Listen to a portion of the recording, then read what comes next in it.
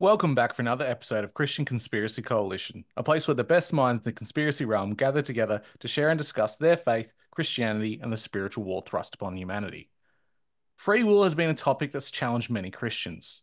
The view can differ between denominations, and it's easy to become confused on the matter, especially when living in a world filled with philosophical works and scientific exploits. Humanity's grappled with the idea of fate and predestination for thousands of years, and now the ideas of string theory and the multiverse are thrown into the mix, which make it a very daunting topic. Yet this continually becomes a topic between those of the faith and secular people alike. Martin Luther is known for having to say this on the topic: "The forces of good and evil are working within and around me. I must choose, and in a free will universe, I do have a choice." On the panel today to help me discuss this topic of free will, men, angels, and God, I am joined by Brandon Kroll of the Man Daily podcast. Welcome, Brandon. Hey, Drew, thanks for having me back on. Good to have you back, brother. And it has been a long time between drinks, my friends. We have back on the show Christopher and Jason from Operation Red Pill. Welcome back, gentlemen. What's going down, Drew? Thanks It's for good to be having here, us. man. You guys are putting out a whole heap of content lately, my friends, and it is absolute fire. Well done. Thank you, sir. Thank you very much. Christopher drives a hard ship. Let me tell you. You know, I would much rather sit back and play Xbox and chill. You know, the latest Call of Duty came out. And I was like, Bloodlines, the Illuminati, Call of Duty. This is a hard choice, Lord. I'm really thinking I got to get this kill streak up. I mean, we can wait here. Fritz Springwire can wait on, having to get up with these, Bloodlines episodes. I need to get the kill streaks up. But nah, man, it's been pretty dope. Why not both? I don't have time for both. I like where your mind is at, Brandon. I do. I would really like to make a strong effort for that. Right. I'm just a little bit concerned that Christopher's running a hard ship with a brother because I hope it's not called the Armistad 2 because there's a lot of historical issues there. I was wondering who was going to pick up on that little nuance. I'm glad you did. If you see me blink twice, come rescue me. Right? This is how they get you nowadays. Oh, we can be friends. Come on. Next thing you know, you're doing all the work. Oh, boys. Far too long, and you're back with the fire, bringing the energy already. I love it. Now, Brandon, you actually mentioned this, or suggested this topic rather, in one of our group chats, that for a little while now, you've been getting questions from some of your listeners in regards to free will, just in general. And did God make a mistake giving humanity free will? So let's just see where this is going to go to. And where would you like to start with this? Well, I mean, first and foremost, I like summing it up this way, is that God allows the decision, Satan provides the temptation, we determine the outcome. And I think this is something that a lot of folks don't seem to be grasping, is that that's pretty significant because a lot of people are saying, well, if God's all loving, if God, and it's like, well, first you say, if God's all loving, how come he doesn't destroy the evil in the world? Well, he did, at least a good extent, with the flood. And then you flip around and say, well, if he's a loving God, why would he kill a whole bunch of people? It's like, well, it wasn't necessarily the people, but they were tainted because they kept going in the direction that they wanted to.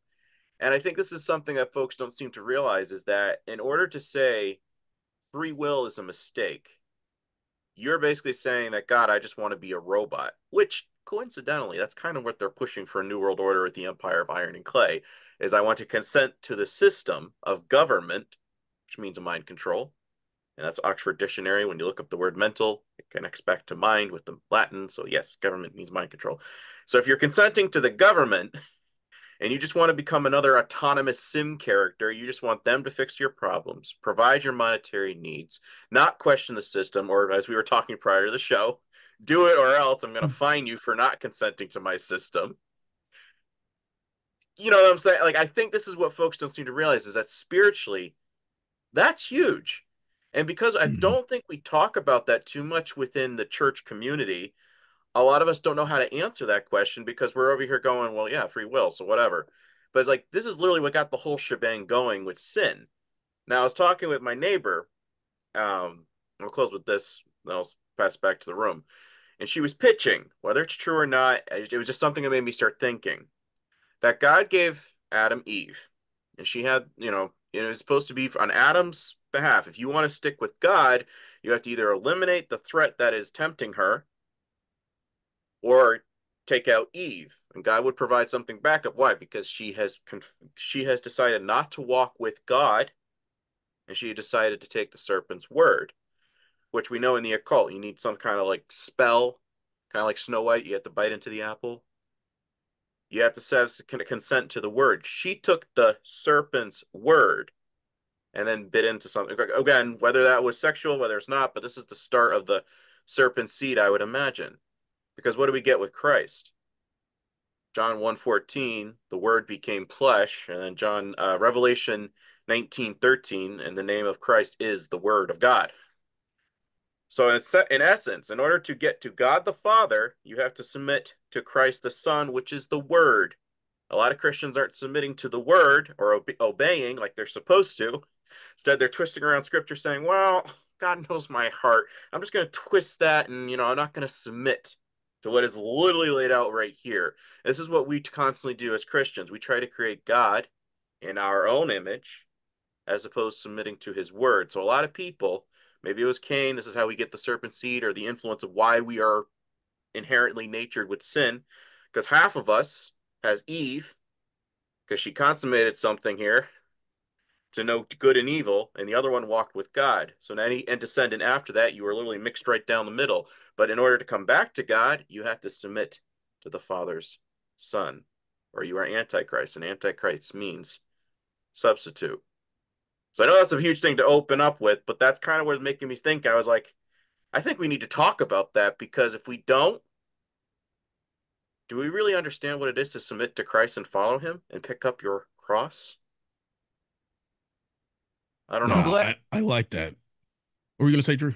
I'm glad you actually brought this topic to the panel, because I don't besmirch anyone for questioning the idea of free will and what it means. And the very logical common sense approach for, say, a non-secular or a normie person is that, why would an all-powerful, omnipotent God create beings that could rebel against him or that could do the wrong thing? Why wouldn't you just make them follow the rules? That's a really logical common sense approach that I think lots of people, even within the faith, end up having a part of their worldview because of the system that we're brought up in. We're told from a very young age, you follow the rules. We have this set of laws. We go to school. These are the expectations. All these things build our worldview and impact our understanding of what free will means. And then it can bring about these questions of doubt of, why would God create humans with free will when he could have just created us to do the right thing? So it's a poignant conversation. I'm thankful that you actually brought it up. I think that these type of conversations are ones that I really like, because they really help to exemplify this idea of considering where we're at in a topic, in a conversation. Like I was telling somebody, we start backwards for a moment. I was telling somebody recently, they were like, your favorite movie is Top Gun. I was like, yes, I love it. Absolutely love the movie. But there's a scene in Top Gun that I did not realize how the scene had impacted me throughout my life. It's one in which Tom Cruise's character Maverick is talking to his mentor Viper, and Viper's telling him that as a pilot, a good pilot's compelled to always evaluate what's happened so you can apply what you've learned. Because up there in the air, we've really got to push it. And I was like, yo, that's actually a really interesting concept, because it's applicable not just within the world of aviation, it's applicable across the board, especially within the realm of Christianity. We have to always evaluate what's happened so we can apply what we've learned in the environment in which we serve. One of the misnomers is we tend to come into an environment or situation and think that now that we've arrived on the scene, this is where things start. Right. And if you deal with anybody that's in a military or paramilitary organization, or anyone that deals with working in a dynamic environment, they teach you the importance of situational awareness. Being able to come around, recognize what's happening, also realize that something has transpired prior to you arriving on the scene. You need to get all that information together in order to arrive at a specific end goal. This happens within creation, right? We are literally put into a pre-existing story as humanity.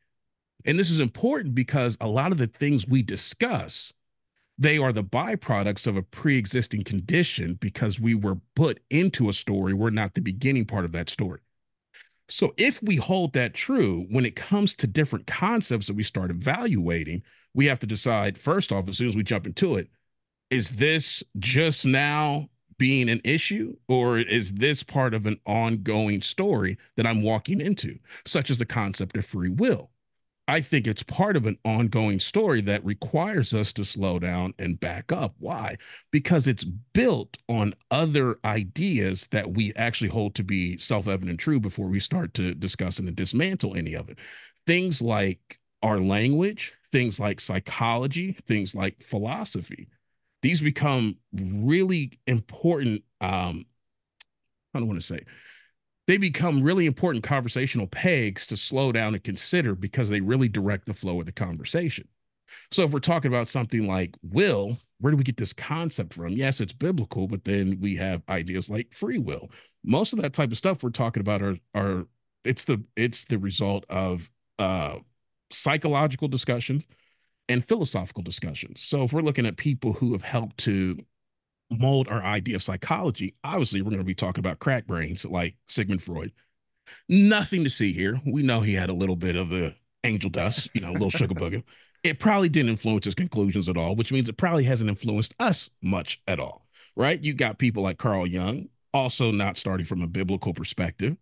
If we start delving into the world of philosophy, we've got a lot of what we got: Plato, Socrates, Aristotle. We know these guys are not, again, starting from a biblical perspective, but they are framing the conversation for us from the get-go. This is important because, like, if we talk about philosophy just as an idea comes from phileo, which would be one of the, I think it's 5 types of love in the Greek language, and then Sophia being the goddess of knowledge. But what kind of knowledge is very important, right? Philosophy is the love of the goddess who provides pagan knowledge.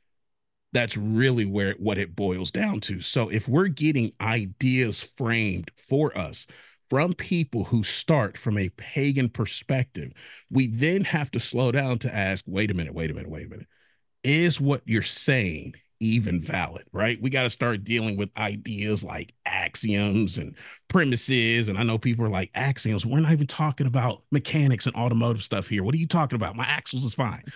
No, an axiom is actually an accepted truth within a statement or a proposition. So it's one of those things that we just accept as true. We don't challenge it.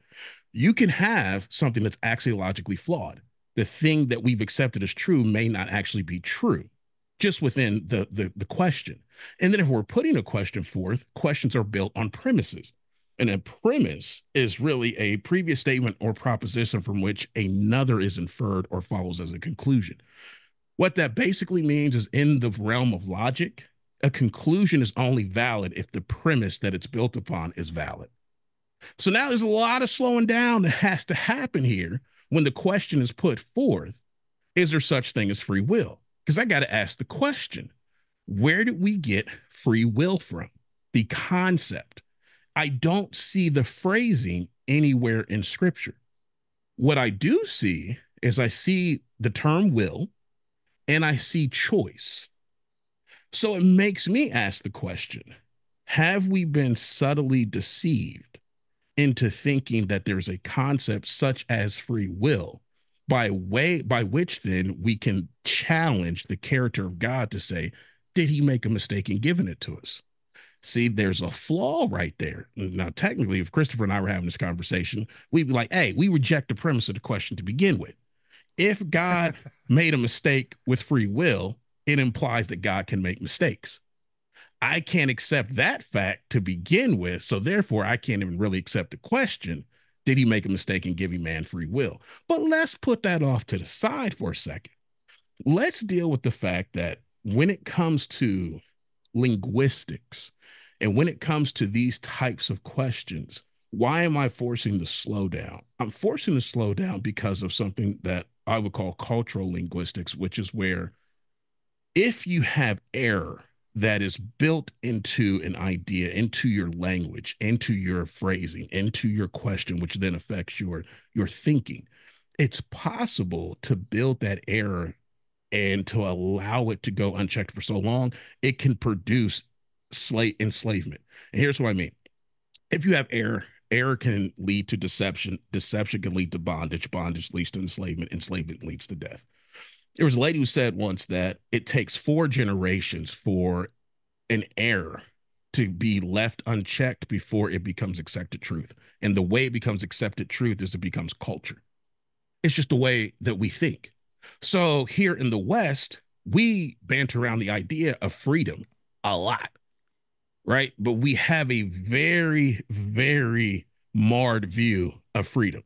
Like we literally say in the United States, we're the land of the free, right? It's part of our national identity. Coincidentally, we imprison a higher population per capita of our citizens than any other country, almost any other country in the developed world. That does not sound free to me, but we think we're free. We actually live in a land of bondage. We know we do. So our idea of freedom is marred. We can't even come into the discussion free of any of these outside influence to talk about free will, which is a huge little issue, if you ask me.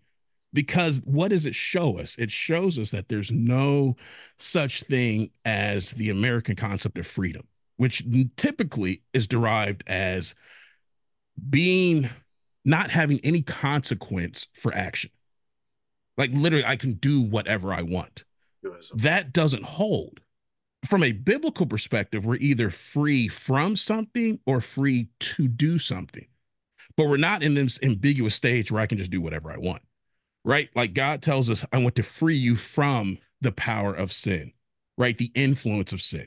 I'm freeing you from that. Okay, but now that I'm free from that, am I free to just do whatever? Nope.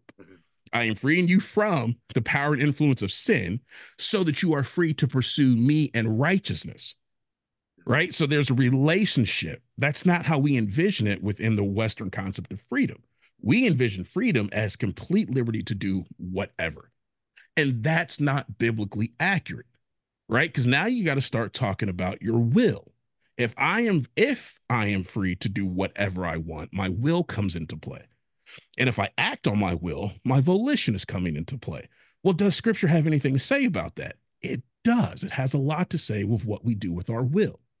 Who's our biggest example of it? Jesus Christ. What did he do with his will? He submitted it. He submitted it to the Father to the degree that scripture says he only did what the Father told him to do, and he only said what the Father told him to say. I can't imagine that. I can't really get down with that personally. I got a lot of stuff I want to say myself. I'm not really checking with God on everything that needs to be said. Some things you just gonna have to hear directly from Spears. But Christ didn't follow that model, right? He didn't even speak from his own position. He spoke only what the Father said for him to speak and only did what the Father told him to do. What is that? That's an example of his will being submitted. We see this exemplified not just in his life, but in the Garden of Gethsemane. What does he say? Not my will, but yours be done. So he submits it. On the counter perspective, we see will not being submitted where? By Lucifer, by the enemy and those who have joined his help. He operates under my will be done. It is like the number one axiom of, or mantra of Satanism, right? Do as thou wilt is the thing. So the concept then of free will is, I think, a deceptive idea because none of our wills are supposed to be free. They're supposed to be submitted. And even from the camp where it puts forth free will, that will is constantly being influenced by satanic ideologies. Therefore, even if you do what you want, you're not actually acting in a free sense. You're acting in an influence sense, which is where we get the satanic control matrix, because there's so much mind control that has gone on to influence your thinking so that you choose to do that which you think is your choice, but is really what Satan wanted you to do all along. There's no such thing then, and from my perspective, as free will. Wow. You're back and you just hammered it. Hammered it home, brother. Drew, this is why they don't let me talk, man. You took the words right out of my mouth. It's when you think of the idea of free will, it comes back to the moniker that we see with the Freemasonry, do what thou willst, right? And I think you mentioned earlier as well that humans and humanity, we're coming into the story halfway through. We're not even at the start of this. So how do we address something that's already been in creation and a part of God's timeline since the inception? And this is, I've got to Right. make this small connection. And there's a video that's doing the rounds at the moment from the horror film Nefarious, in which our protagonist, the bad guy, the man who's possessed by a demon, sits down and he poses a question to the interviewer that angels were given free will, my people were given free will by the creator, but we were forced to follow his will, and in that sense we were enslaved, we were in bondage. And it's this big video that's doing the rounds right now. It's gaining a lot of traction because on a logical level and a level based on, say, philosophy and psychology, which we've been brought up in within the system we have, it makes sense. Yeah, why would someone give you free will but then make you as subservient to that person's will? It's not free at all. And this is where I think we need to, before we even address humanity and the bondage of our minds that's been set up with philosophy and psychology, we almost have to go back to the first creation that was given some form of will, the will of the Right. angels, and how that manifested into Lucifer's rebellion. So, what are people's thoughts on that before we even get to the start of humanity's will and how that changed? What's the position on that? I think they were given choice, and I think choice is diametrically different from free will. Right, their will is not without influence, but they were given the option to choose between two possible outcomes, unable to control the conclusion. Right, it's a funny thing. God told me one time, he was like, you actually have the ability to make a choice. I was like, great, because I know what I want to choose. He goes, what you don't have the ability to control is the outcome. And I was like, I don't like where this is going. I was gonna make a choice because I had a conclusion. I had a place I wanted to get to. And he's like, you can't control the outcomes on these. The only thing you can control is what your choice is. Hmm. And this is so important. We do have choice. Like this is the thing. It's funny.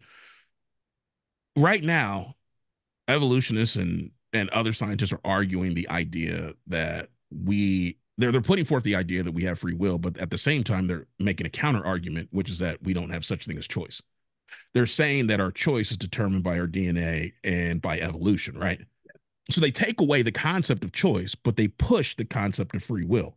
It's a really interesting bait and switch in this dance that they're doing. If we go back, as you were saying, to let's say the first form of creation, which would be the celestial beings, obviously they were given will and they were given the opportunity to choose. But their will, as I was arguing prior to, seems to not be free. One, there's consequence. Well, that's not even one. One, it cost God to give them free will. So it wasn't free of cost. It cost him something to create them and to give that to him. Two, it's not free of consequence. There is a consequence. So I don't think they had free will. They had will, but they had choice that they were able to make. And God seems to hold that to all of his creatures. What does he say to us? I give you the choice to stay choose between life and death. I hope you choose life. But he doesn't say I give you free will this day. You have choice. This is what we see executed all throughout the created order. And there's a really subtle significance, I think, to why we're given choice. Someone once said that if you are God, which means you are self-sufficient, you're in relationship, right, within the other members of the Godhead, you don't need anything else at all. So why do you create? Well, you create for a couple of reasons. One, it's part of your nature. And because you are a unified being that is true to yourself, you do what is within your nature, which is create. So you can create all sorts of things. Why create sentient beings? I think the reason, and this is, I'd rather say, I agree with the reason that the person put forth, which is that the reason God created sentient beings was so that sentient beings could experience the love that he has to give. Hmm. There's no other real way for you to experience the highest degree of love if you're not consciously aware, right? Like, I mean, plants are not experiencing the type of love that we can. They may be somewhat aware, but not like we are. They're not sentient beings. You put you That put a be good position though, Jason, that if we were, say, completely um android in our nature and we're just completely fixated on the program, we had no choice, and we weren't sentient, we'd be essentially Sims. We'd be NPCs. And the NPCs on the Sims game, when we're building a house and we're making them do things, they have no idea we're there. So they can't Right. experience us. They can't experience our love, just as in if we didn't, if we weren't conscious and weren't self-aware, we wouldn't be aware of God's input in our daily lives, let alone his love. So you put a good position out. Exactly. Thank you. And I think that's so critical because we get the gift of experiencing how deeply God really loves us. And even the idea of allowing sin to exist provides God another additional opportunity to show the degree to which he would actually go to save us, how much we really mean. So he does take advantage of these things. However, what's involved in all of that is choice. God chose to create. And then he extends that back. He chose to create in order to express his love. So choice and love are tied. He then allows the sentient being the opportunity to experience that same thing. You get the choice to receive my love. You also get the choice to give it back because choice and love are tied. And I don't think that there's any point where God breaks those things, right? You have to choose even to be with him in eternity. It doesn't force you. There's consequence, but you still get the choice. And I think that's so important because one, it completes the cycle. It allows us the opportunity to receive God's love. It also allows us the opportunity to express our love back to him.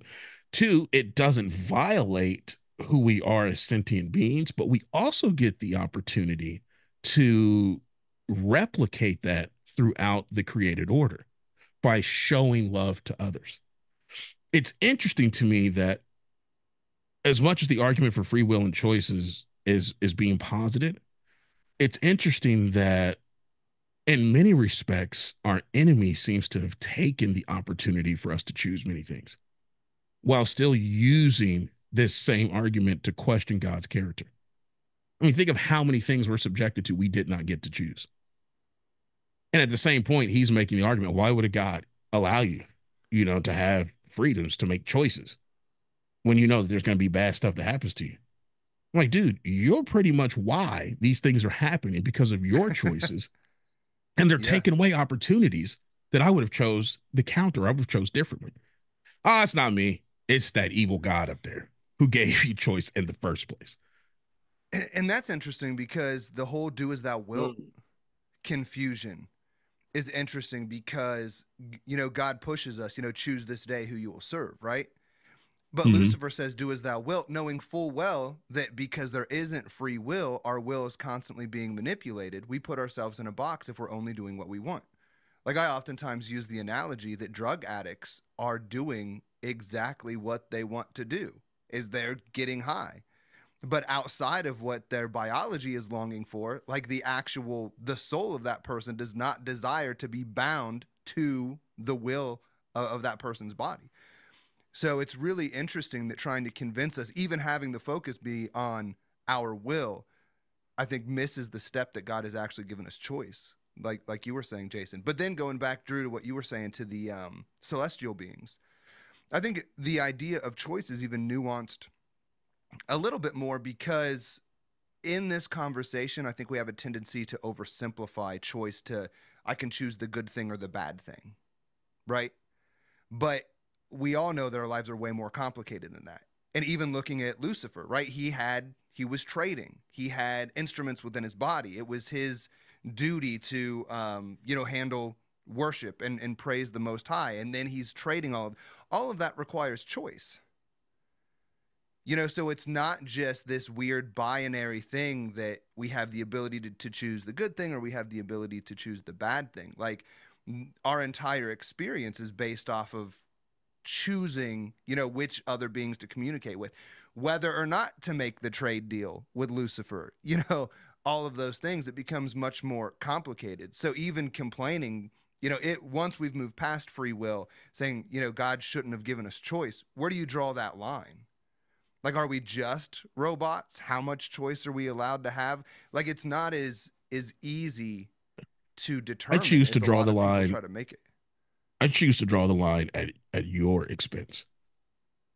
I want to be free to choose to do whatever I want. You can't do a lot of things. I think God should have drawn that line right about when you were going to do something I didn't want you to do. Right. Outside of that, I think it should all be good to go. Isn't that how a lot of people look at it, though? Why Uh-huh. would God choose to limit choice? Well, you can look at what somebody else did. How about what you're doing in your own life? I Mhm. think he should stay out of that. He should stop meddling in my affairs, and he should pay attention to the big stuff. You know, these are small potatoes over here. He needs to be doing like geopolitics and dealing with all of those type of choices, and let me function what I got going on here. I don't think we really would want that existence as much as we argue for it. I think, Hmm. if I may, you really got me thinking on two things. Is one, that's kind of what feminism is. It's like it's inverted. They want the freedom, but they don't want the responsibility or accountability.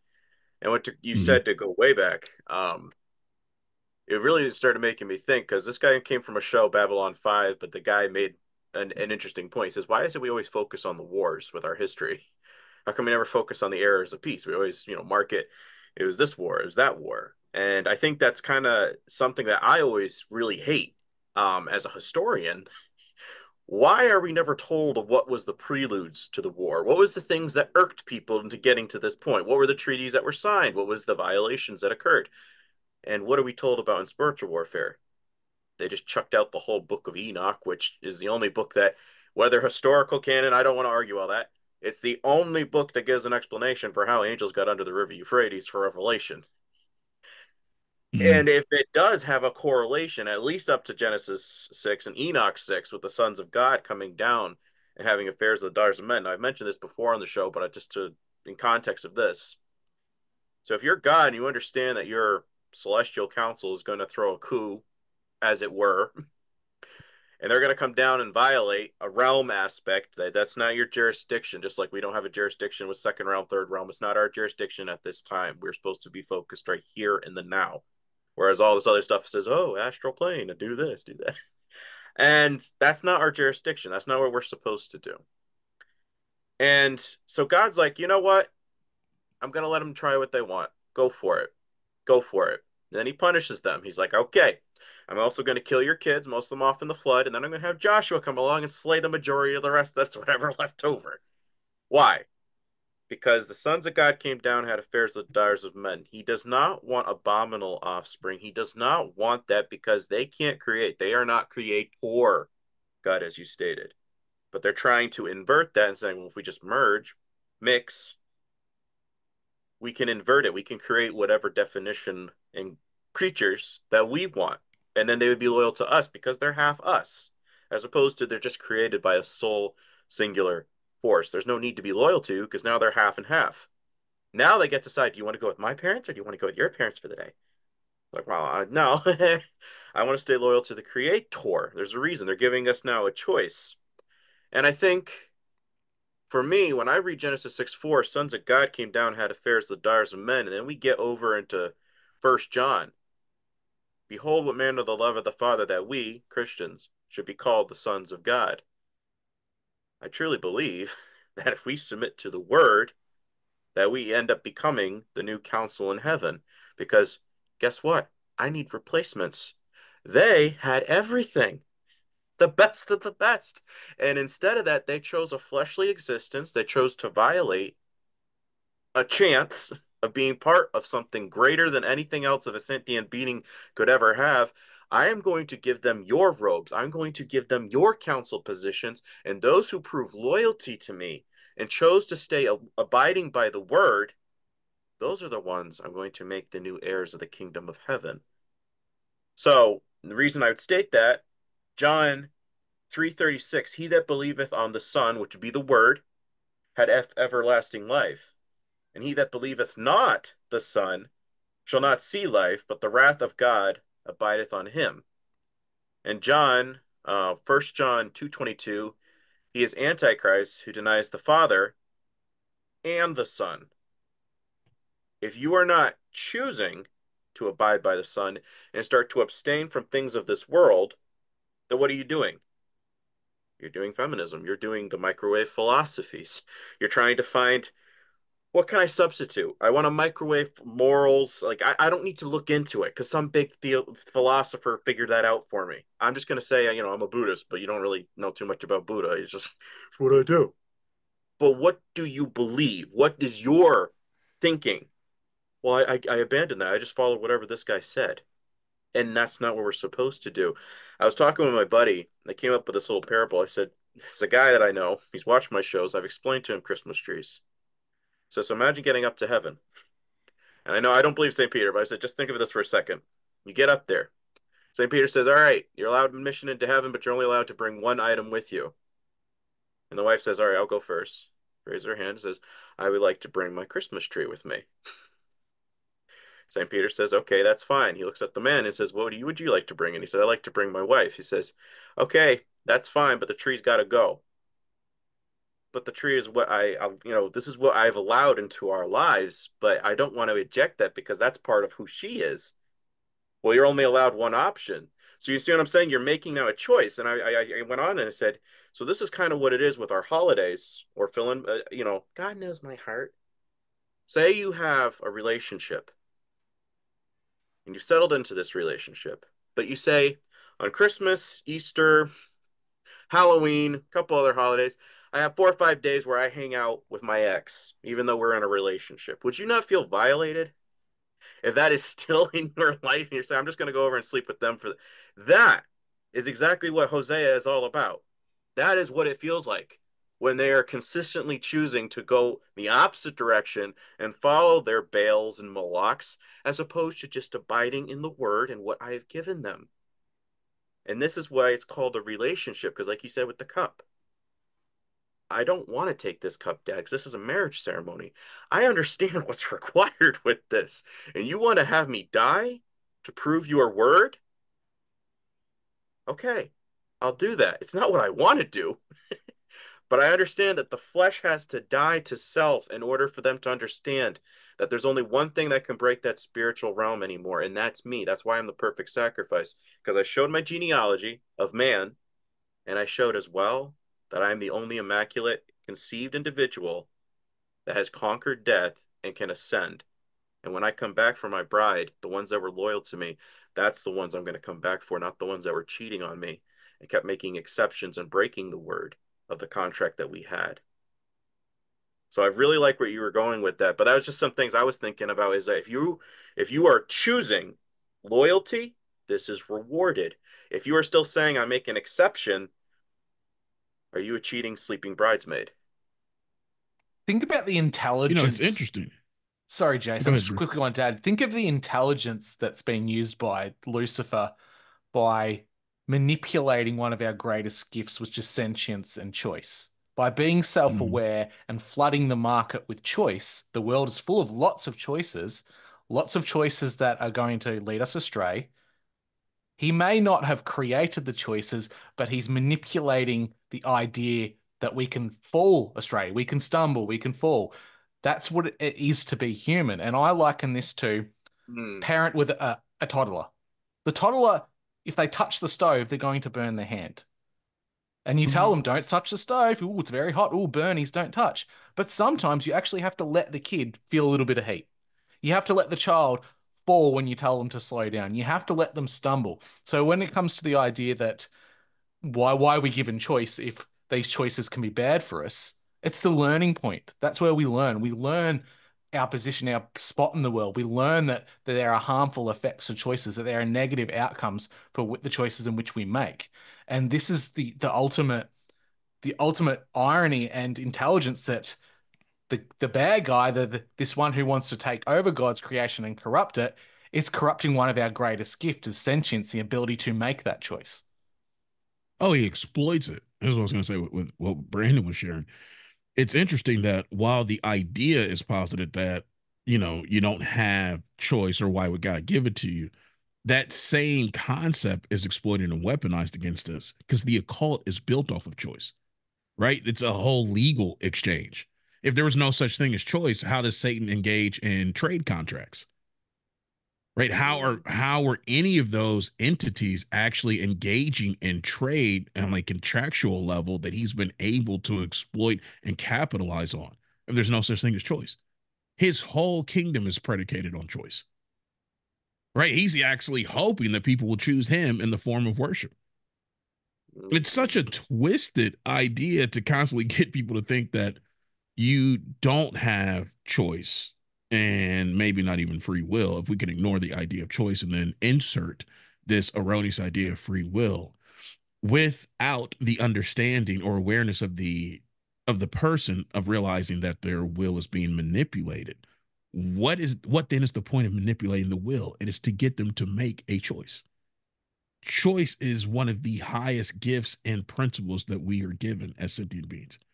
God wants us to choose him through the option of Jesus Christ, who's provided us salvation. And at the same time, the enemy of our soul wants us to choose him and to, in turn, reject God and the offer of salvation. Like this entire war that we are in the middle of is predicated on choice.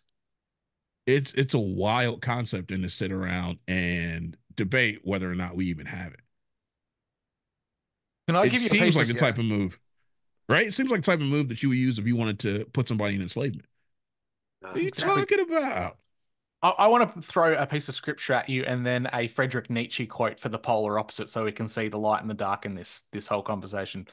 Galatians 5:13 states, "You, my brothers and sisters, were called to be free, but do not use your freedom to indulge in the flesh.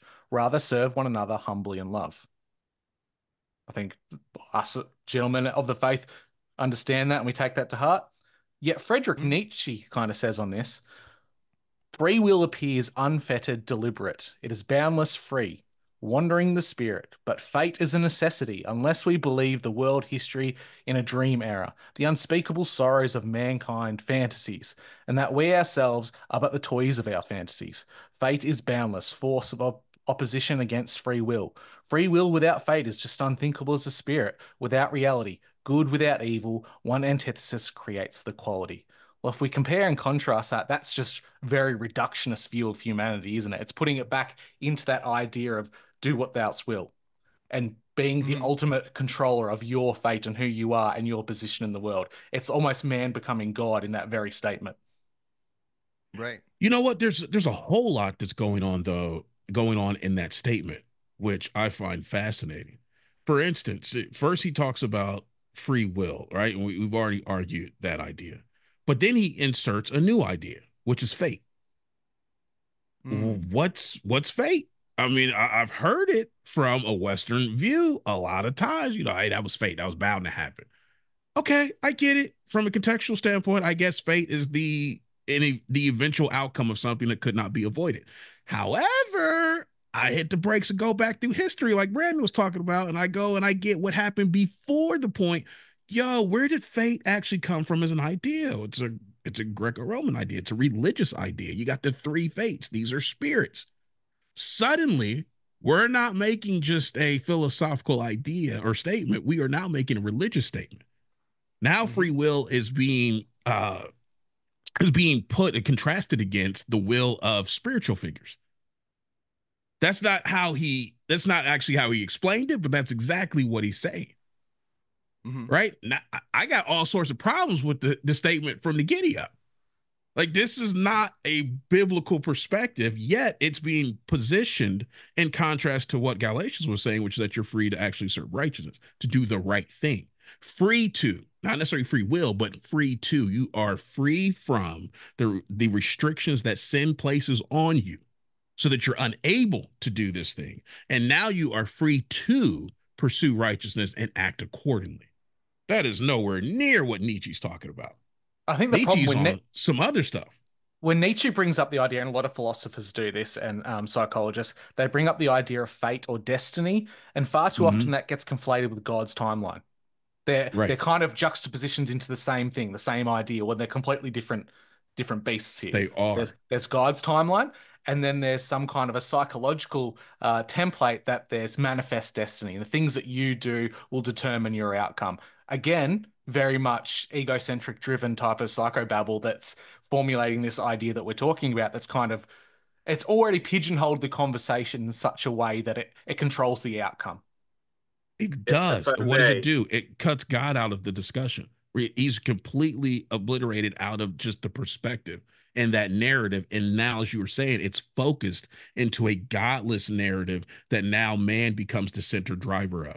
You make your own decisions. What does scripture say? Scripture says man determines his course, but God directs his actual path, right? There's a relationship between man and God. This obfuscates that and now puts man in the driver's seat, which again makes it not just a humanistic idea, it makes it a Luciferian idea because now God's being replaced with his creation, and that's in the driver's seat. Sorry, Brandon, I didn't mean to cut you off. No, that's good. I'm just throwing this out here because ego, we just said, choice, destiny, fate. I'm hearing a lot of people, whether it's true or not, but we just had an election in the US, did we not? Now let's read the definition for the word vote. To express your choice or opinion, especially by officially writing a mark on a paper or raising your hand and speaking in a meeting, a consent. So essentially we're saying we're going to make America great again, but we've basically just abandoned the whole concept of prepare ye the way for the Lord. Why are we so focused on the kingdoms of this world, pledging to flags, pledging to something in reverence and awe to venerate, patriotism? Are we kind of we're merging it. We're becoming very just fault, as above, so below. We can have God. We're just bring him down to our level. And eventually I'll sit on his little throne. That's what Baphomet, when you see him doing that little pose, he sits on a little dome, sitting in a throne. I will ascend to be like the God Most High. So God and earth, two shall become one. Whereas what is Christ saying? To be reborn in the Holy Spirit, to become the bride, you have to submit to the word. This is how you get access to the Father. I am a representation of my Father. I am the Word made flesh. You want to understand how to get to the Father? You have to submit. You have to sacrifice. Rich man, can you get rid of your coins? Can't? No? Okay. You'll never be the perfect disciple because that was allegedly created by Nimrod's son Tammuz. Weight. Things of this world, it has to be put on a weight, a scale. I'm going to be weighing your deeds. Or is your name written in the Lamb's books of life? When you're reading Revelation 19:13, it says his robe is dipped in blood. Why does he sit on the right side of the throne of God? Because it's part of the triune, but that's my word. That's anything I've ever said. And I have living proof. I created a sentient being to prove to them, I love you this much that I'm sending something into your realm so that you can come back to mine, as opposed to living in, the crap that they gave you. So I'm kind of wondering now, this whole thing with make America great again, destiny, fate, that maybe one man could save it all before things hit the fan, as it were. Are we kind of trying to create our own destiny and fate with this mentality and substituting, we'll take the shepherd unto mankind like the God made Trump video? Find that very Well, see, blasphemous. It's I don't know. I'm just seeing we're doing a lot with making people into God men or titans among us. And I think we're substituting Christ with whenever he shows it back up, God's chosen people. Here's the thing. That's where I would argue, because when you're reading a lot in Galatians and whatnot, we are the elect. Root word in Greek for elect is chosen. Those who submit to the Father, Son, not an ethnicity, are the new Israel. I would highly argue that. Why? Because it's not about a nationality or ethnicity, as Galatians 3:28 and 29 and Galatians 3:7 would state. It's now about those who choose the Father's Son. Otherwise, you are Antichrist. And Antichrist means substitute. Anything that doesn't acknowledge the fulfillment that God's word is everything. yeah, I would agree. I don't think we're trying to create our own fate. I think or destiny, just to make sure that those terms are not conflated. I think that what we are doing is altering the altering the plan that God actually, or the desire that God had for us, and then coming into agreement with a satanic ideal. right? So if we were even to say that we were getting to the fates, I would have to push back for people who are listening and say the only way then that I could agree that we are altering our quote unquote fate, I wouldn't say we're altering it. I would say that we are determining it because we're coming into agreement with the spiritual forces that the concept of fate represents, right? It's an unholy trinity, the three sisters. And the craziest thing is those three sisters all had a single eye.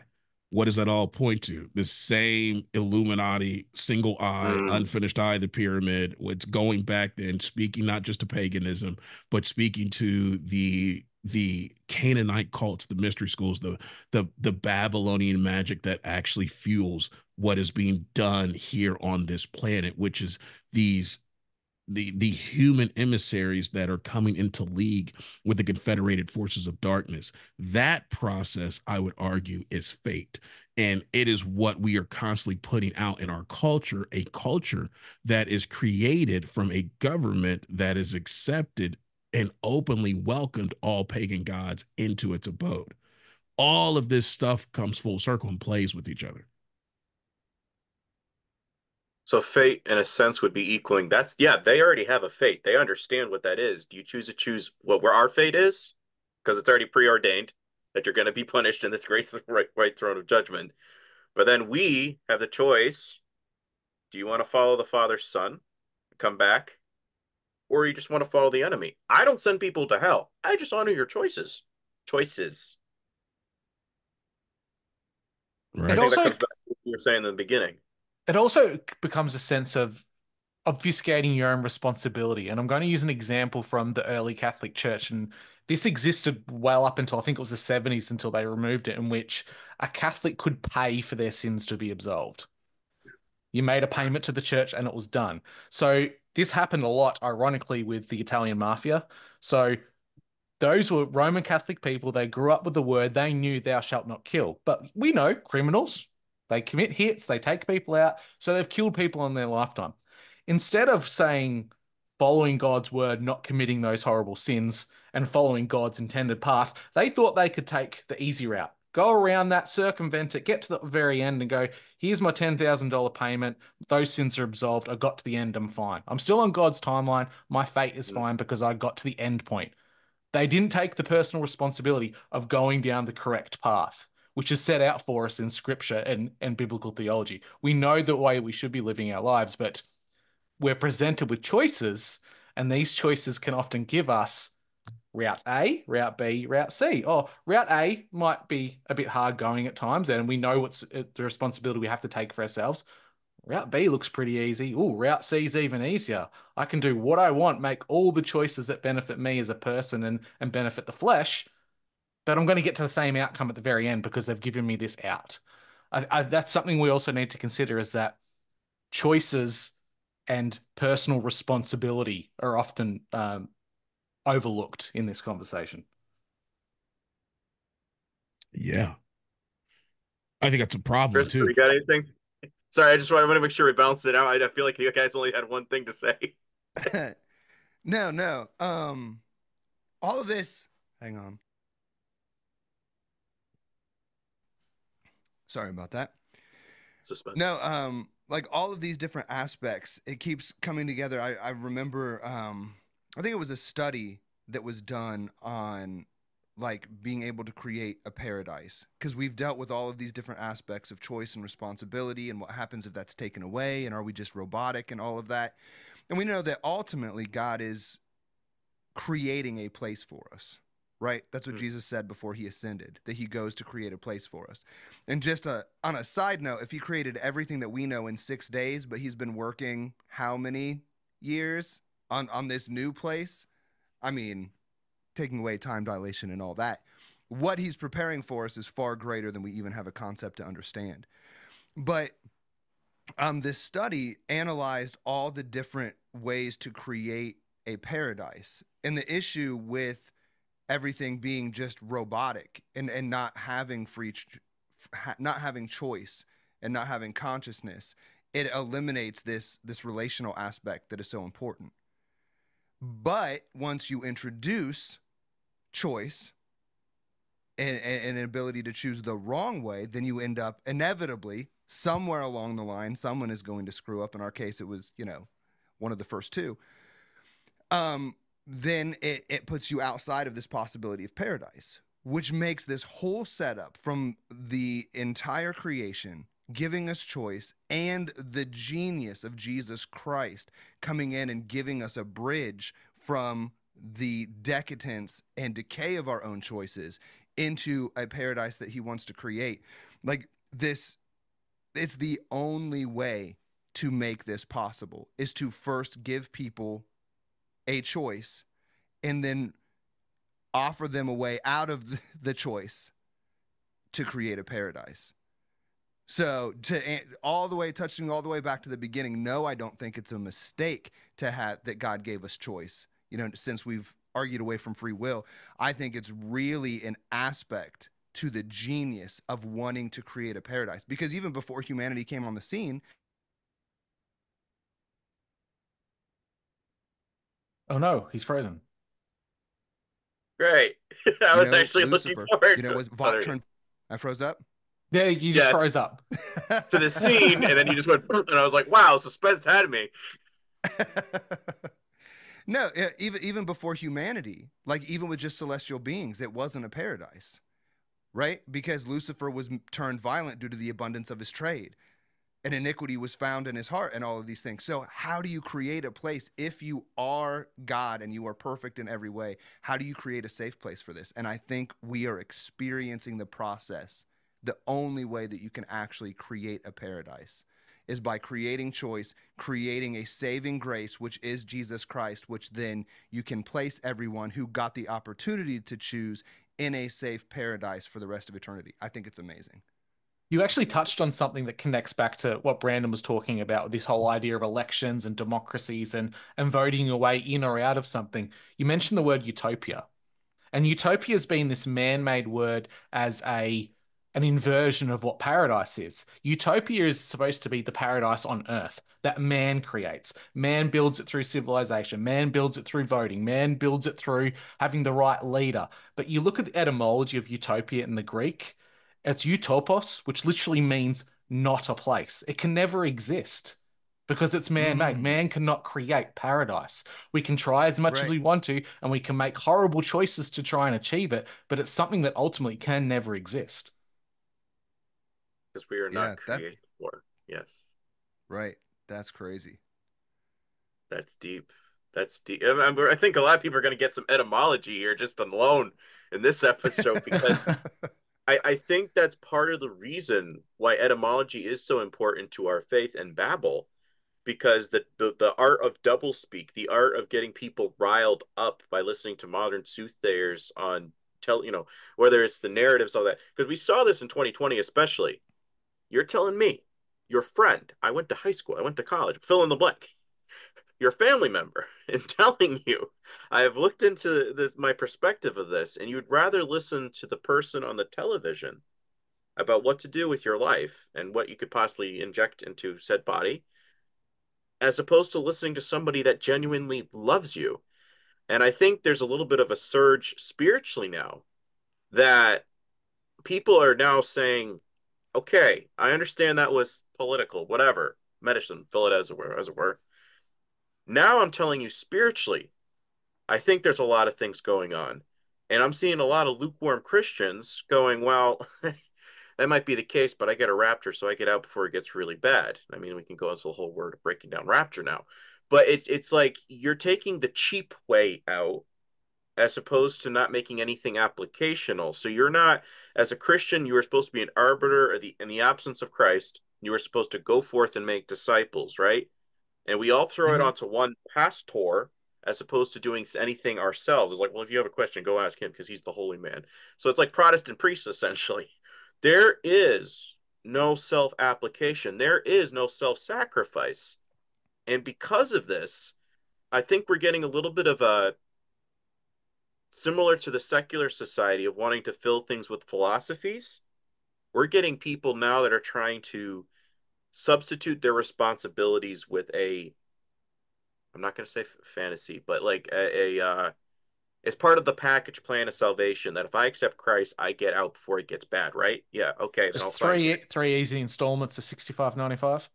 Yeah, it's essentially that's what it comes down. It sounds like. Well, whether it's true or not, I'm not going to argue that semantics. But the thing is, if that's why you're doing it for the wrong reasons. Which is better, to do the right thing for the wrong reason or the wrong thing for the right reason? I mean, come on, we have to break this down, because if you are seriously only following Christ because you think you get out before it gets easy, that comes back to the servant that didn't use his talent. Well, I was Mm-hmm. afraid I'd lose it.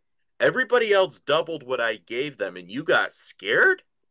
I don't want that servant in heaven. This is in Matthew 24. Then talks about the sleeping bridesmaids. It's like all in context. It's boom, boom, boom, boom. Then it's like, guys, we're in Gethsemane. Did you understand anything that I just told you? No.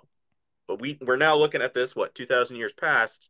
And it's like, I'm warning you guys. It's not said to atheists. It's said to those who are thinking they are following Christ or ecclesia, like, they're walking with the Spirit, but they really don't Mm-hmm. understand. Do you understand what this is going to require? Do we Right. also have to think about the word? We've spoken about fate already, but the means in which we understand it and we use it. But I think it's been like through the likes of your psychological greats air quotes, Nietzsche and Freud and all these people who have really bastardized these words. You look at fate alone in its etymology, it's a Latin word which basically means the word that has been spoken. Now, if I look at that, the word that has been spoken or what has been said, I tie that back to biblical scripture. What are God's word? What has God said? Fate in God's timeline is much more important. So they've just taken what has been spoken, the word of God, and they've inverted the word fate to meaning something else that it actually does. Fate literally means that which has been spoken. And I think we need to, take the word back. Don't use it in the context in which the psychobabble has kind of pigeonholed it into being, or the likes of Marvel films with multiverses, and this character was always fated to do this. We have to take it back to what it means, the word that which has been spoken. You'd That's also good. have to ask the word that has been spoken by whom, Yeah, true. Yeah. right? I think it's just as equally important. Like, are you dealing with the word that has been spoken by the word of God, or are you dealing with the word that has been spoken by Yahweh, or are you dealing with the word that has been spoken by his enemies, using the Mm, power of spoken word in order to proclaim something over you that by choice you come into alignment with, which then gives legal right to manifest it in your life. Right? yeah. It's important to make the determining factor if we're just running around saying, fate. Which again, in Western culture and in today's world where we have been systematically detuned and dumbed down, most of us are not going to slow down and think about all of that. Right? We've No, but already got a narrative that's been established. But we've got the that established narrative through education, right? A system that's been in play for, say, at least 500 years, since some of the early philosophers, all the way up to psychological scholars and people who nitpick theology and take parts to kind of try and master this spiritual idea and bring it into the 21st century. But on top of that, we've got modern day entertainment, which confuses the issue. And Right. gentlemen, Christopher and Jason, they are really good at Marvel and looking at how Marvel tries to change our perceptions and what reality is. Marvel's done a fantastic job of throwing the multiverse at us and how alternate Mm-hmm. realities and string theory can impact who we are. Like, oh, I made this choice, but if I didn't make this choice, this would have happened. And it really tries to muddy the waters of what true understanding is and the consequences of our choices. Right. I'm waiting to meet my doppelganger that did it all right. And then I'm gonna take his identity and be like, yo, this worked out pretty well for me. This is pretty dope. But no, I think you're 100% spot on. It's actually one of the things that Chris and I were talking about. I wondered, why has there been such an emphasis recently in modern cinema to begin to craft a narrative of this whole multiverse, and this whole idea of quantum reality. And I found it so fascinating that while Marvel was doing its own idea with the timelines and alternate timelines and doppelgangers and different versions of Earth and all of this other stuff, DC Comics also began to get into the narrative. And I remember with the Michael Keaton's not reiteration, but his reclaiming of the role of Batman in the latest Flash movie. As soon as he's introduced, Bruce Wayne is introduced in that film, they have a discussion about timelines. And it was crazy. DC presents the antithetical version of timelines that Marvel presents. And I'm like, so here you guys are, two competing comic book companies with two competing narratives on the same topic, and both of you have probably got the ears of the majority of people that are watching this stuff. I don't see anybody else really having these conversations about timelines and about, I mean, I won't say an absolute sense, because there are people who I know are having these conversations, but in a large sense, I don't see where the church is having these conversations, right? Where the church is educating its members on, yo, this is really how time works. Where are you getting this from? Are you getting this from the influence of Catholicism? Are you getting this from scripture? No, this is a scriptural understanding. This is the biblical view of how time works. All right. And then now we're getting this alternative narrative that's being presented, that is getting popularized, that is now going to start to become part of the standard lexicon, and then eventually conventional wisdom. And I'm over here going, yo, I think the enemy is setting us up for the okie doke, right? Because wouldn't it be interesting if, while humanity is getting conditioned for this idea of ultimate realities, so to speak, or parallel dimensions, or I don't want to say alternative timelines, but more so doppelgangers, right? If you have non-terrestrial beings show up who have the ability to shapeshift, and they're able to shift into you, or you have, through Nephilim breeding programs, your DNA being taken, through government controlled, or let's not say government controlled, but through Rothschild controlled interests, where these companies like BlackRock that own companies like 23andMe, and I'm sure Ancestry.com will come into play. And then they get access to DNA records of people that have submitted DNA samples. What happens when some of that DNA information is then run through Nephilim breeding programs, and it creates an entity that looks a lot like you, that then shows up and you're like, whoa, you look like me. And it's like, oh, yeah, I'm you from this alternative timeline. Oh, okay, cool. Well, you know what? Since I've lived half of your life in this alternative timeline, I really think this is what you should do. New me from 66595? I think that's a great idea. I think I ought to do. So you mean this Jesus thing doesn't really work out? No, we lived it. We went through it. We really gave it the old scientific experimentation. All right. We didn't just give it the old college try. We walked the whole thing out. I'm telling you, this Jesus thing doesn't work. But what we did do is we also tried another version of who we should submit ourselves to. 6695, would you like to meet 6690? Yes. And who are you? I'm the version of you that submitted to Lucifer, and everything worked out great in our life. Really? We got everything we wanted? Yes. You got 23 virgins. In fact, you got 26, all had fat behinds. It is amazing. There was no limitations on fat booties. You had full cakes in this lifetime. Everything was amazing. And I'm telling you, if you just bow the knee, it all works out well for you. Well, you know what? New version of me. I think maybe I should believe this. I mean, it's not working out too well here with tribulation and stuff like this. Not the great tribulation, but at least tribulation. Things are going to get rough for us. Jesus told us that. I don't know why people are trying to escape that. He told us it was going to get rough, and it was rough for him. I mean, they did kill him, but that's a whole nother thing. I'm seeing it's not working out too well for us here. I'm going to try it your way. We'll go ahead and we'll bow the knee. Imagine 6 billion people doing that. Well, right? Even if it was used to destroy just religion in itself, and let's just say through the likes of a CERN or some kind of communication device, scientific experts in our world say that they've made contact with, say, 366 different parallel universes. All these different versions of Earth.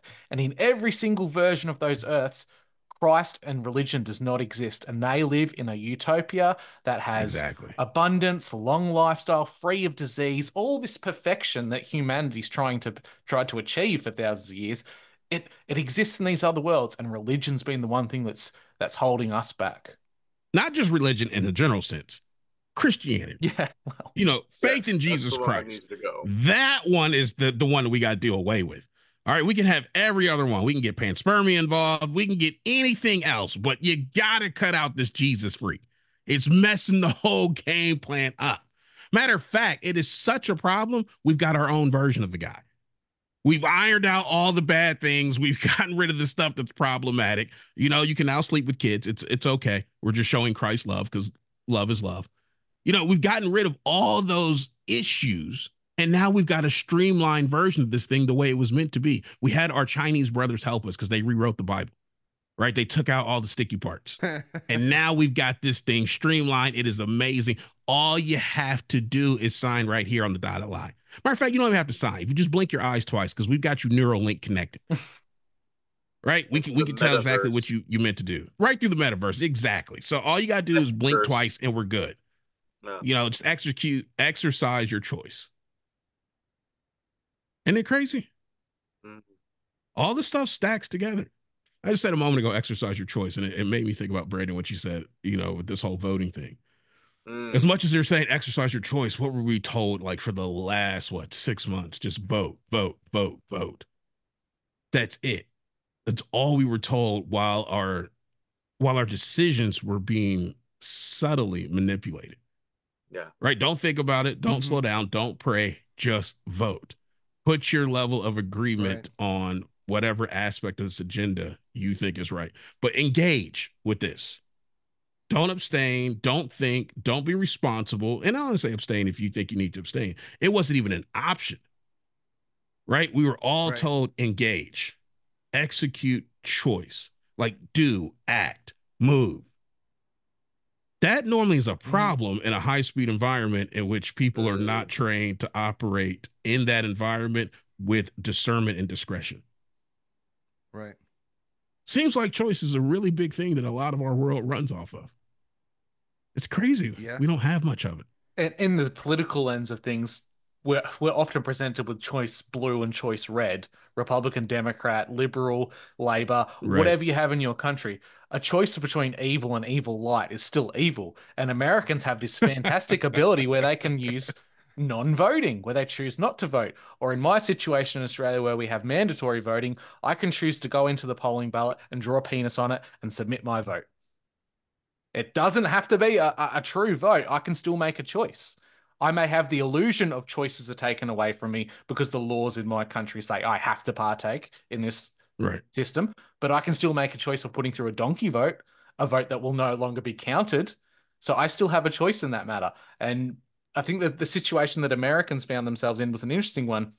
And I hate to go down this topic of politics with this conversation, but I looked at the data set and the numbers of people who abstained from voting between the 2020 election and now. Just looking at the Republican vote alone, there were 5 million less people who voted for the Republicans this time around.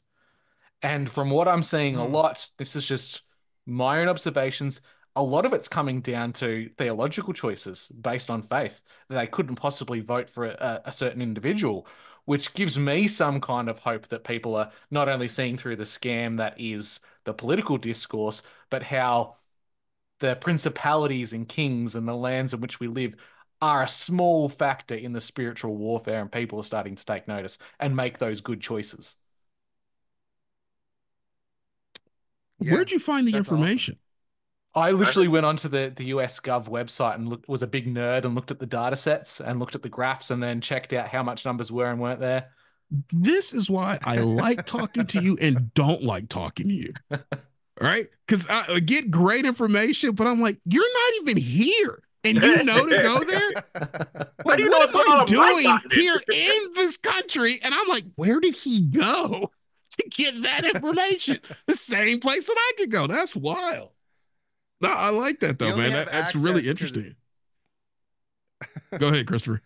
I was just going to make the joke. You only have access to the government website if you're not an American citizen. Yeah, you know what? That's a good point. Either that or you're a fresh immigrant. Right? They just let you in. They'll give you access. Now they might look at this as election tampering by Australians. And that's what happened with the election, see? Well, if for no other reason, I think that the Christian Conspiracy Coalition then is going to get a lot of play on CNN. Right? They're going to be talking about us for a minute. Hope so. Right. This will be the one episode they cut. They'll be showing the video, but not the audio. It's way too many conversations about Jesus on this. No, can't have that on CNN. That's wild. No, So it is we, crazy that But less people. interesting with the word citizen. Granted, it's not the actual definition, but city means fast or speedily. Zen means to meditate. So as Jason was just implying, though, is like you need to do it. You get like fast thinking. I need to do fast meditation. Whereas if you're meditating on the Word of God, sometimes you're fasting. You're really processing. Salah. You're processing what you are going through. And to tie that in with Scripture, when people are saying, "Well, how do you know it's a book written by God?" Well, it's inspired by holy men of God who are attuned with the Spirit, and this is why they felt prompted to write what they did so that others of us who actually want to walk in the way, the truth, and the life, that we actually have some applicational source. And we had somebody like Paul that was saying, I know my Torah, but he didn't understand anything. So God took away his sight. I think that's a big metaphor. You're blindsided, Paul. I'm going to show you how to actually see things clearly. And once I give that back to you, you're going to be one of the most powerful people to write like 3/4 of the New Testament, even if they were letters, to give context and clarity of what things are supposed to mean moving forward. And I think that's a huge blessing, but we don't really appreciate it. But somebody finally submitted. I mean, that story could have gone somewhere else, but you got to admit the guy's going, okay, I saw him. Something's here. Something's going on that I didn't see before. And just to close a little bit with what Jason was saying, I was noticing when he was saying making contracts and timelines and stuff like that and the metaverse. Something that's interesting that struck out to me is these people are making contracts with us, whether symbiotic, whatever, demons, devils, fill in blank. We don't really want to know. I don't want to know. But it made me I think of the do. phrase. I really do want to know. We'll find out when we That's get on what the other side. We'll watch it with popcorn. Nah, ORP needs to know now because we need to start talking about this stuff. We got to start praying against it. I need to know who's making the This is true. contractual obligation that's affecting my life. And you know what? I want to know for your sake, Brandon, because you got bigger things that you're working on. So I'm gonna handle the little stuff, right? And I want to know who's doing the contracts because we need to get them out of office. I'll leave it to you boys. But it made me think of the phrase that was said in the Ten Commandments movie with Charleston Heston, with Yul Brynner's character. He says, "So let it be written, so let it be So done." let it A be very done. classic and memorable phrase said by Pharaoh, Yul Brynner's character in that movie. And it was making me think, like I said, the scripture was written by holy men of God. So God's almost giving his permission and authority. If you are aligned with me, I will allow you to write words that are said by me, whether you're a prophet, whether you were a judge, whether Moses, fill in blank with whoever scribed what. But the other aspect is saying the law, as it's written here with whatever Google thing says, the meaning is that the phrase indicated the negotiations were over, and anyone who did not follow the edict would face consequences if they did not practice Pharaoh's announcing of new laws and policies with this phrase.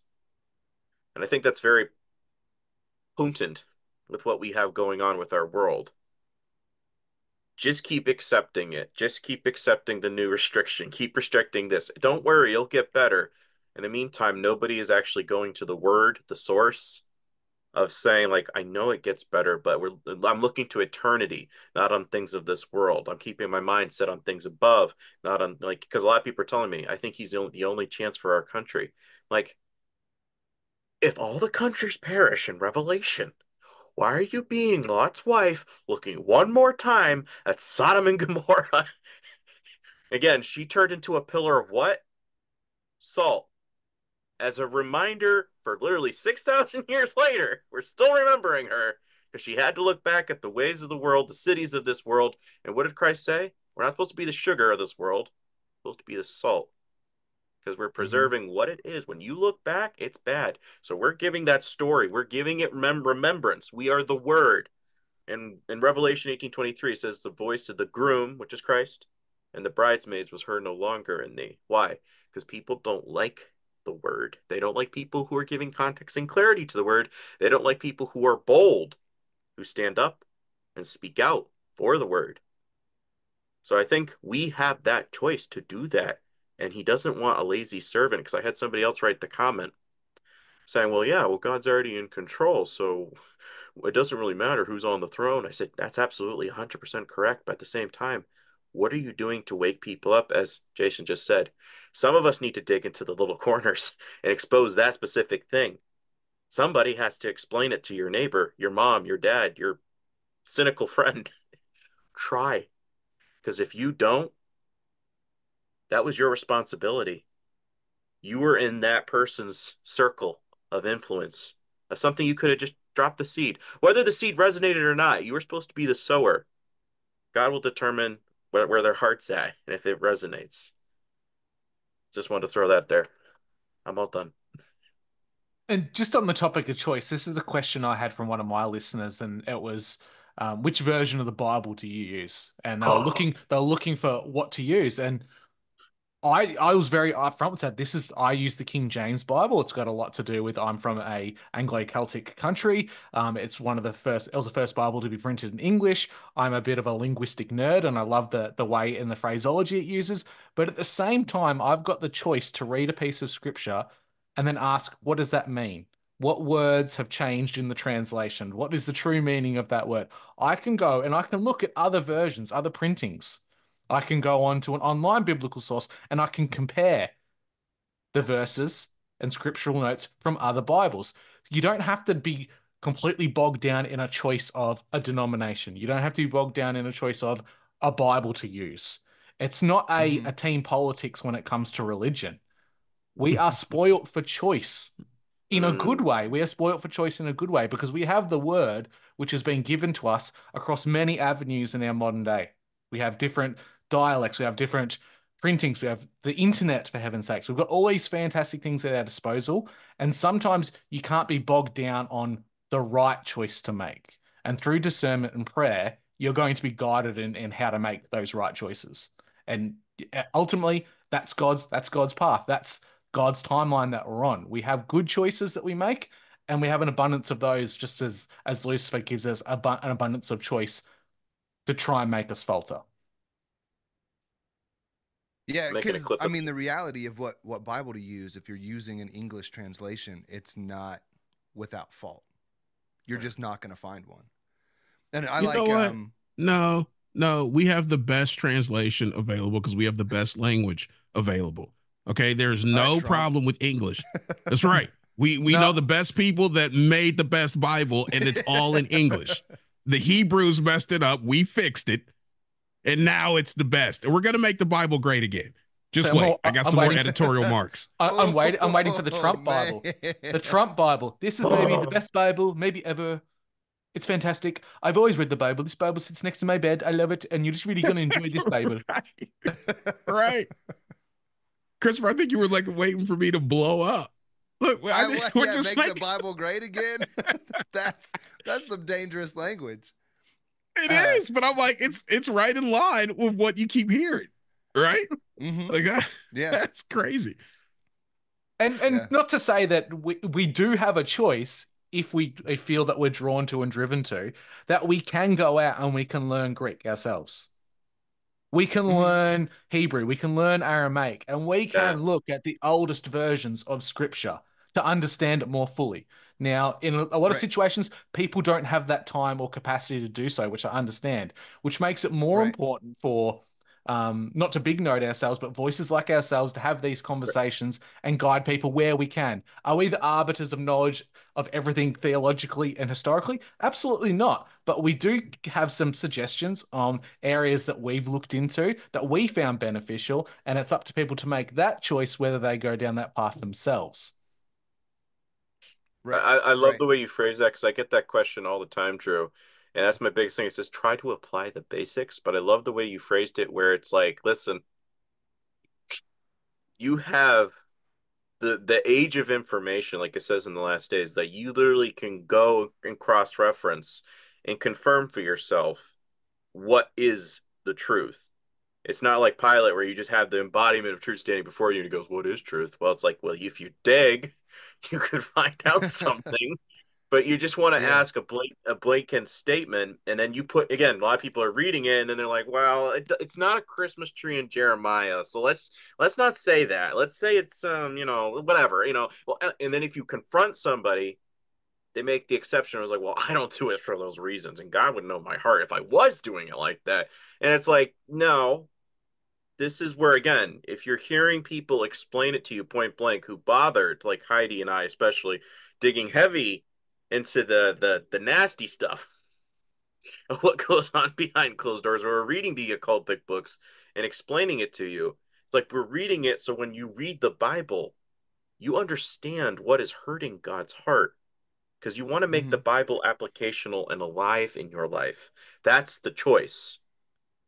That's when we're saying when you're picking up the cross, you fold it up, that's a Kaba cube when you're rolling the dice, which, by the way, Christopher and Jason, doing Marvel, did you ever do the episode in Community where they did the dice episode and they rolled it up and then they had all the probable timelines? That really got me thinking when I found out what the cube means in the occult. I was going, wait a minute. Whoa, like we are determining our fate by the roll of a die, and we are gambling in essence how this could possibly go down. As a Christian, when you're picking up your Kaba cube that represents earth, what is Christ doing? I am sacrificing the things of this earth. I die to the old man. I let him stay down here. This is why in Acts it's constantly asking, were you baptized in repentance by John the Baptist, or were you baptized in the Holy Spirit? Baptized by John. See, being baptized in the Holy Spirit means you understand now what it is to be born again. Remember when I was talking to Nicodemus? It has a whole new application. Like I would almost, again, it's not paramount you get into heaven for this, but there's a little bit of a thing where I would say, give it 6 to 8 months, maybe a year. I've seen you get rid of things. I've seen you get rid of your tarot deck. I've seen you get rid of the Ouija board or whatever, you're a walking person along as a helping them disciple them. And you're saying, I'm seeing you do this. I'm seeing you implement scripture to become alive in your life. And it's not varying on version. It's I'm seeing it in action. That is paramount because we get, what, 1 Peter 3:15, that they ask of the hope and faith that's within you. I think that's something big that we don't seem to be understanding, is that choice, your life reflects what is within inside you and makes them say, it's different from the culture. I want to know more because that's crazy right now to me, but it looks good. Crazy. I think it's interesting that for people like us, we have this ability, like we have our own individual shows. We come on here to discuss this. We like going down the historical, the conspiratorial, and the theological rabbit holes to understand more. That's what we do. We have this drive to do it. Whereas when we get those questions about which part of scripture should I look to for this, or what Bible should I be using, far more often than not, I'm noticing that these are the same people that will prioritize other things. They'll prioritize, say, figuring out why the character did this on Walking Dead and what was the symbolism for something else, the irony is not lost on me because I love doing that myself. And Christopher and Jason, you do that fantastic job with Marvel and the films that you've broken down. But when you prioritize one area that through that choice is taking away from something else that you could be doing yourself, you're doing yourself a major disservice. And maybe the start is asking what Bible should I read, because that opens up a bigger conversation of essentially doesn't really matter which Bible you're using. It's your discernment and how you use it and where else you're looking for the answers.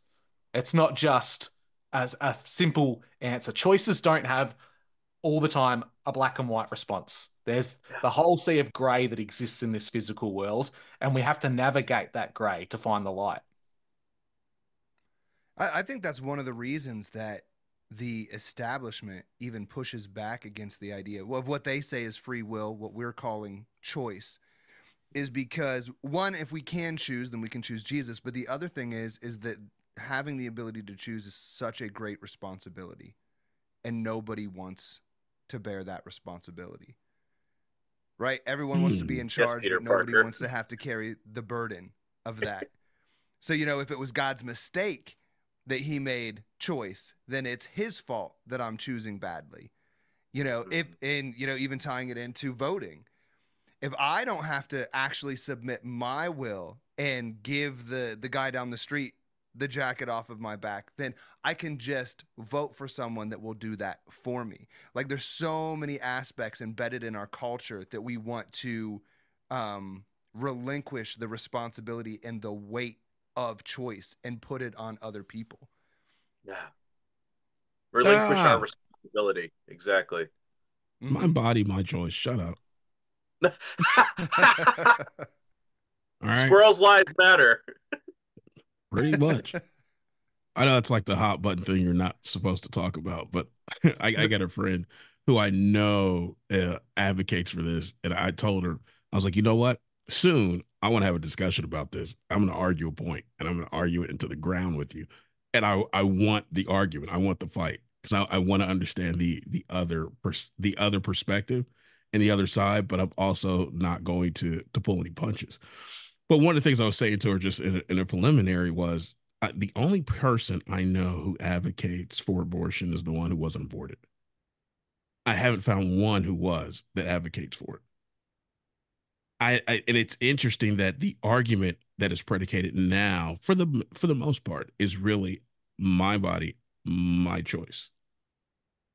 The other person that's affected by it, that argument doesn't hold up. Their choice is taken away from it, Yeah. which is so crazy within the concept of you can't impede my ability to choose. Right? I'm like, there are a lot of Mhm. laws that do that. A lot. Right. There are a lot of dudes right now that wouldn't make it through puberty the way they did if the certain laws weren't in place that impede their decision making. Right? If my body, my choice didn't hold Yeah. up through puberty, there's a lot of things I'd have chose to do differently. But thank God for Christ and renewing the mind. Yeah. Right? It's crazy. It's crazy how convoluted and segmented the public mind is on this topic. Right? We're arguing, do we Mhm. have free will? We're arguing, do we have choice? We're arguing, I mean, is there really such a thing as choice? Is it not just something that's part of your DNA? Is it not something that's evolved over time? And at the same time that that's being put forth, we have political arguments to say, well, it's my body, my choice. So apparently you do have choice. And at the same time that that's being put forth, we have a multi-billion-dollar advertising industry that manipulates choice Yeah. to profit off of Mhm. it. It must be a Right. real thing. And like you said, Christopher, it's a huge responsibility that you're right. Most of us don't want the responsibility to choose correctly. Right. Like that's life in a nutshell. That That's goes right all the back to training we gardening. do.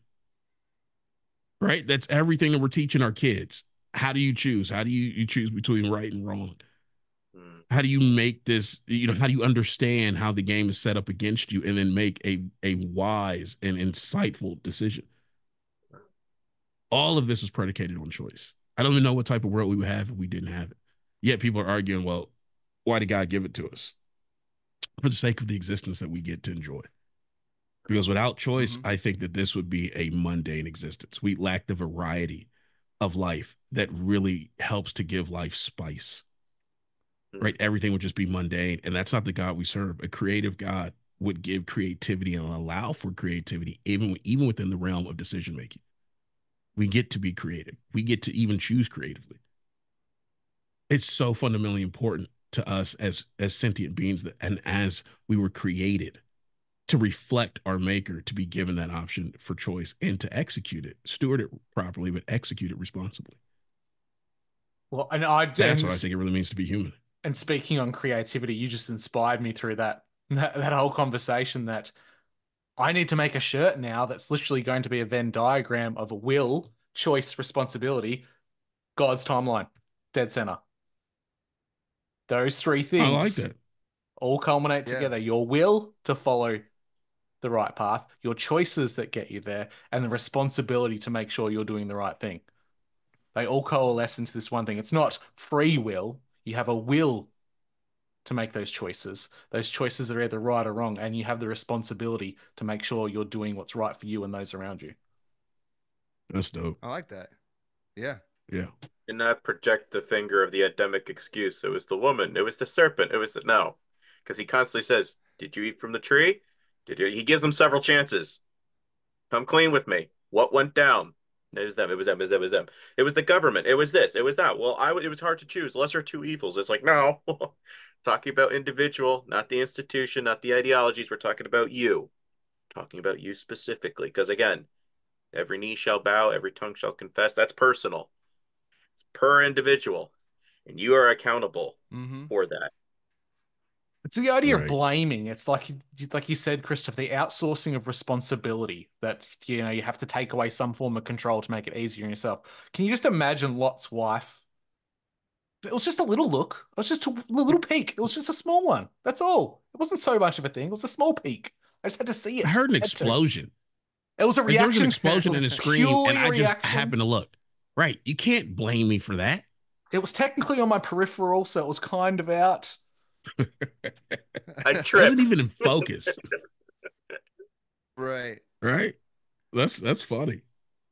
Well, gentlemen, I think we've covered this as far as we possibly can. We've Get really deep, man. pulled apart the idea of does free will truly exist. We've kind of moved away from that the idea was pigeonholed by some of our greatest philosophers and our mental gymnastics of science. We've pinpointed that really it's a choice and the responsibility of self in making those right choices. So this has been a great conversation. You guys came back after a bit of a hiatus. You hit it hard. You brought the fire on this one, guys. I'm so glad you're back. Brandon, you've got a lot going on at the moment. How can the listeners find your work? Yeah, Mena Daily Podcast, Spotify, Rumble, YouTube, Patreon, and Krollology, like the name on the screen, Kroll, ology lower underscore 101 for Instagram. And thanks for having me on. This was fun. And by the way, I just had to say this. I felt like I was playing a game of Guess Who tonight. Does your character wearing glasses? No. Does he have red hair? He's wearing a hat. I'm sorry. I was looking at the screen when you guys all came on. I was like, this is fun. Anyways, that's all I have to say for the night. No, so I'm Oh, Christopher that's from funny. Earth 06521, and in this universe, my ancestors went to Australia instead of America. It changed a lot. That's You're no funny. longer 7'8". Yeah, You're there like, wasn't much food in Australia. That's why we were stunted down here. I love it. Oh, that's great. Gentlemen, you're back. This is, like I said, a fantastic conversation. Really enjoy having you on the panel. Where can the listeners find your work? You've been releasing a lot of content, some fantastic stuff of late. So please direct the listeners to where they can find your work. Our home site is orppodcast.com. You can find us on social media, ORP Podcast on Instagram and Facebook. You can find our Patreon at patreon.com/ORP Podcast. And not even everything on our Patreon is behind a paywall. We have some crash course series that are, within 30 minutes if you don't have a lot of time, that highlight some things. And we try to put some other bonus content up there, just trying to get as much content out as possible. So yeah, reach out to us. You can send us an email at letstalk@ORP Podcast. We're very reachable. We try to get back to people as soon as possible, and we love to hear from you. Fantastic. And if you're listening to me on either of these gentlemen's platforms, I'm Drew Missing If You're Missing the Point podcast. You find me in all the usual podcatchers.